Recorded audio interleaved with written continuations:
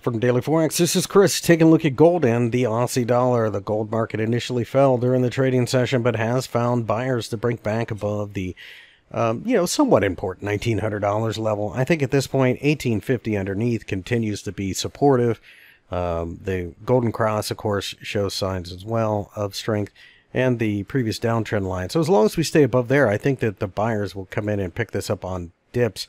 Over here in the Aussie dollar, we pulled back, but we're above 77 now, so I think we're just going to continue this sideways action in this little region. If you're a short-term range-bound trader, this is a great market.